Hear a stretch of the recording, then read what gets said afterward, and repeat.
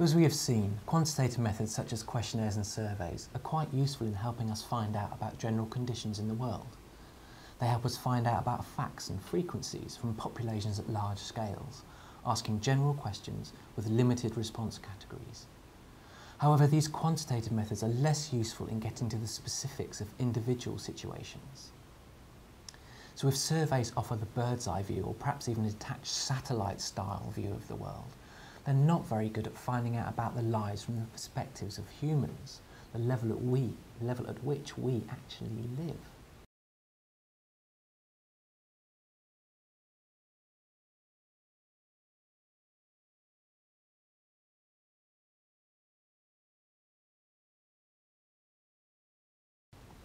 So in order to get more of a human's eye view rather than perhaps a bird's eye view, social researchers choose to use qualitative methods. As Van Manen describes, qualitative methods is an umbrella term covering an array of interpretive techniques which seek to describe, decode, translate and otherwise come to terms with the meaning rather than the frequency of certain more or less naturally occurring phenomena in the social world. Qualitative methods are therefore not interested in frequencies and statistical facts. They don't want to know about human life from a distance, but they want to know human life, what it's like up close and personal. They want to find out about the meanings and the interpretations that individuals hold about the world. In other words, qualitative methods help us find out what facts and frequencies actually mean for people, what significance they actually have for those living them out. Knowing how much income someone earns, or what religions they practice, or what housing type they live in is all very well, but we also need to know about how important their income is, or the lack of income is, to them. How important is their religion? We need the explanation and the interpretation. We are no longer interested in the frequency, but the meaning of these experiences.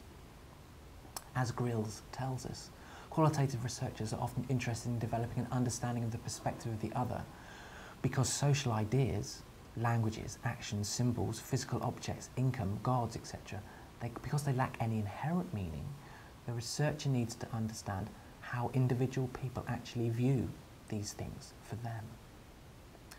So qualitative methods are the type of method that we can use to access people's attitudes and responses to the places around them, whatever they may be. As Hakim tells us, qualitative research is concerned with individuals' own accounts of their attitudes, their motivations, their behaviour.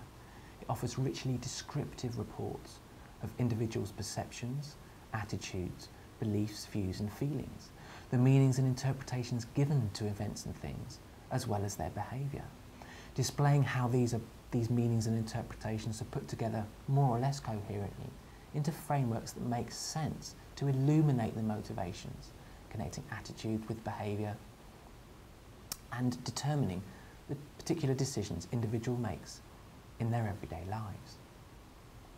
So qualitative research is concerned therefore with individuals' own accounts of behaviour and motivations. It's interested in words, talk, the opinions of people. Qualitative researchers believe that such rich, long, elongated descriptions of the social world are valuable. Qualitative methods therefore offer access to meanings, beliefs and attitudes of individuals and groups. They can be effective at accessing thought-through interpretations and representations of the world through methods like interviews. They can also give insight into everyday or impulsive interactions through methods such as ethnography, as well as interpreting signs, images and symbols. And we'll look at all these different methods in later podcasts. So qualitative research offers access to knowledge and understanding at a human scale. It's interested in individuals and the way they respond to external social realities at this human level. These methods therefore are very different to scientific methodologies embodied by the survey approach. Qualitative and quantitative methods are motivated by different questions and require different sorts of data. There is inherently no absolutely right or wrong type of methods. In many cases, most research projects might use both. But it's vital to choose the correct method in line with the type of knowledge that you're interested in. For example, if your work is based at the national scale, quantitative surveys allow you to get facts and frequencies at that level, which is particularly important perhaps if you want to make national level policy.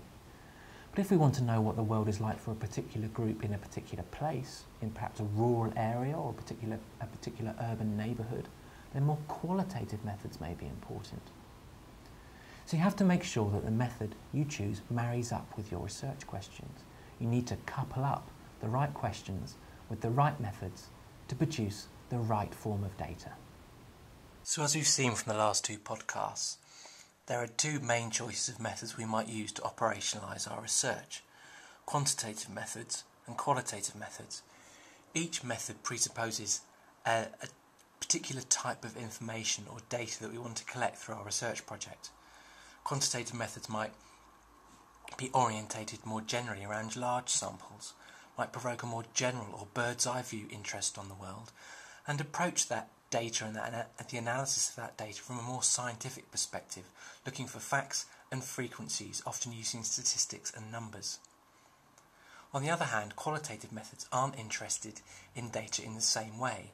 They're interested in a more specific level of information, more social scientific understanding, which is more oriented around more small studies rather than on large scales, and focus more on words, images, texts and ideas, the meanings rather than the frequencies of social life. If we want to put these more qualitative methods into practice, we next need to consider the positionality that we take in relation to our research.